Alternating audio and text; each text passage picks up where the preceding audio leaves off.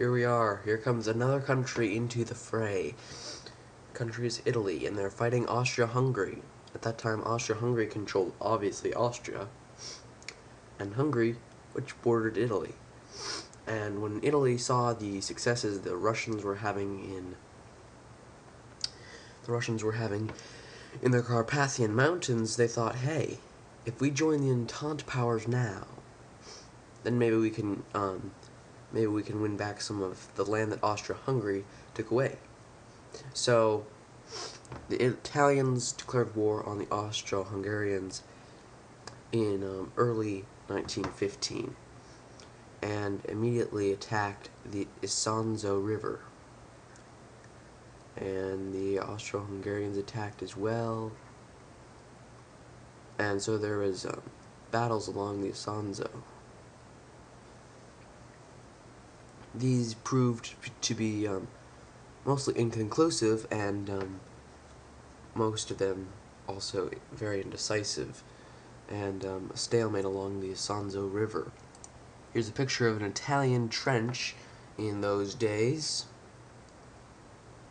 Supplying the army was hard because of the fighting in the Alps, but both sides had special troops for mountain fighting. This shows an Austro-Hungarian supply line running in through the mountain passes. Wow, this just goes to show you just what kind of climate and environment condition the Austro-Hungarians and Italians were fighting in. The war dragged on through in Italy with these Isonzo battles. Eventually, the Austro-Hungarians launched the Trentino offensive, and then the Italians launched the Piave offensive, which loosened things up a bit. But then in 1917, the Germans and Austro-Hungarians defeated the Italians at Caporetto,